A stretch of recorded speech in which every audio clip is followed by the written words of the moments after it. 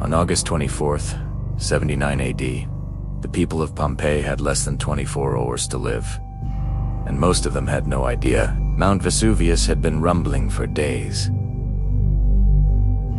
Small earthquakes, nothing unusual for the region, but at 1 p.m., the mountain exploded with the force of 100,000 atomic bombs. A column of ash and pumice shot 20 miles into the sky. By nightfall, Pompeii was buried under 10 feet of volcanic debris. Pliny the Younger watched from across the bay. He documented everything. The darkness, the screams, the panic. 2,000 people died that day, suffocated by toxic gas, buried alive in their homes.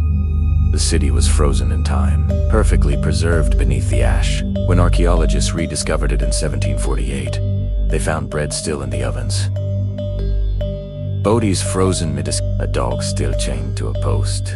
Here's what haunts historians most. Warnings were everywhere.